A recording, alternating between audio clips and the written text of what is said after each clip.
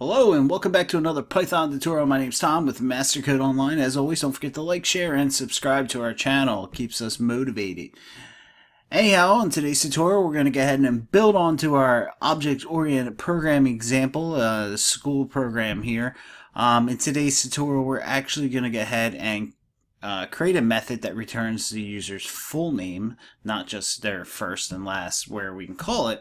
Alright, so the cool thing about classes is we're able to create methods that make our life a lot easier when working with objects. Yeah, sure, we could call the first name and last name and append them together and do that within our program somewhere, but it's nice to be able to just call a method that does it for us. So yeah, this is a little simple today, but hey, it's going to help you guys understand as we move forward with this program. All right, so what we're going to do is define a method, and we're going to call it full name, and we're just going to pass self. And then down here, we're just going to return self dot first name plus a string with a space in it, and then another plus, and then we're going to say self dot last name, like that. All right. And there you go. There is our full name method. Very simple, right? So we're going to go ahead and save it if you have to. If you're on PyCharm, you do not have to.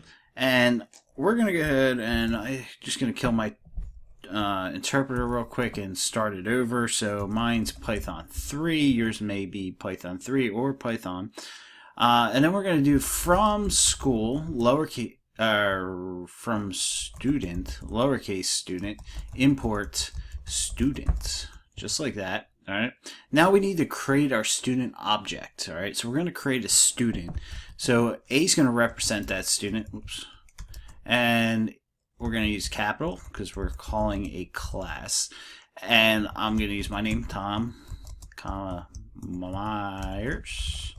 There we go. And I do not remember exactly what we had. We have age, grade, and GPA. And we set GPA to 0.0, so I don't have to set that. Alright, we set a default for that. So we're going to say age is 36. But that wouldn't work. So we're going to say I'm 14. Sounds a lot better. 14, and then we're going to say I'm in, I don't know, what grade are you in? Oh, 9th grade. All right, hit return, and then we're going to say a full name.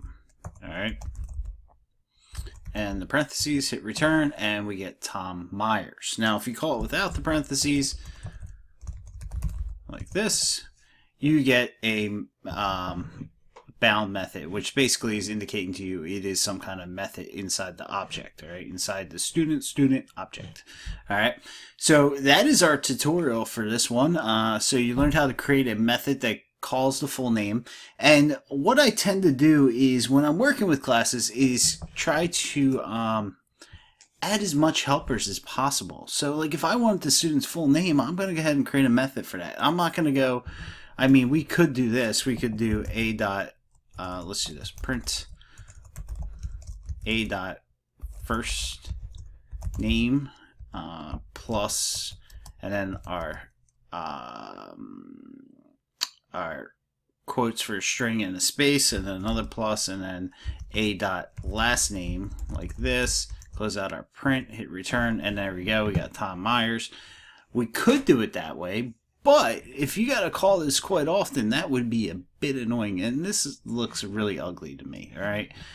This is a lot nicer right here. All right. So in the next tutorial, we'll keep building onto this program so you guys can learn object-oriented programming.